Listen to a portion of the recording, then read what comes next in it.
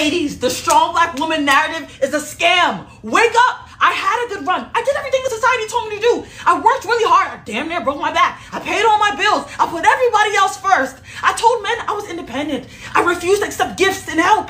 I said I was strong. I did it, and I did it to say that I won nothing from it. I literally did not win any special awards. My life has not changed drastically. So now I'm going to reclaim my time, okay? When you see me now, know that I'm a soft bitch. Do you think men are important? Like for what? We'll take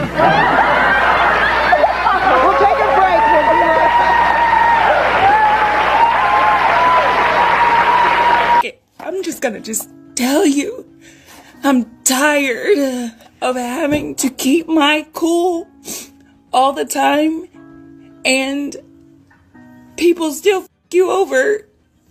So I've been having car issues, okay? One car after another. This woman needed car work done. She took her car to the GMC dealer and had serious issues.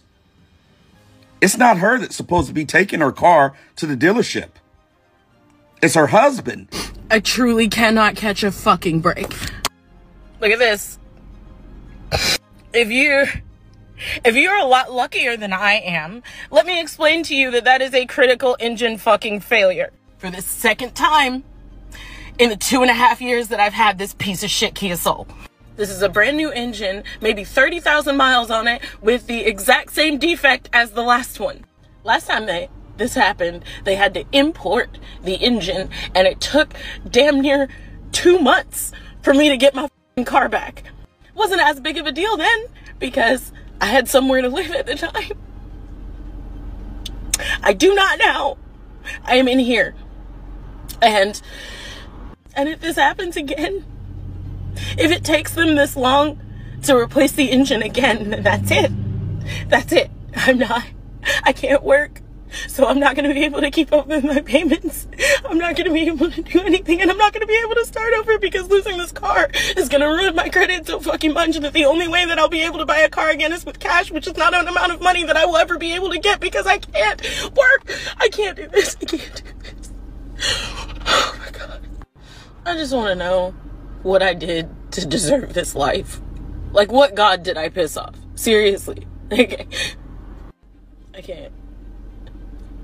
I don't know who came up with the concept of strong, independent woman. I don't want that. I just want to make my own money. I don't want to take out my garbage. I don't want to pump my gas. I don't want to get my oil changed.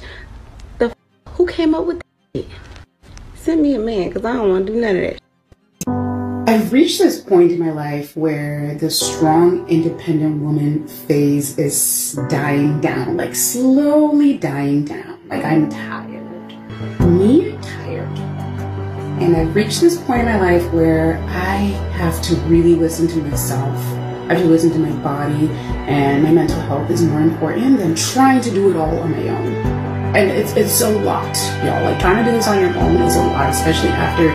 And I literally just don't have the time and the mental capacity anymore to continue trying to live about this image of being a strong, independent woman.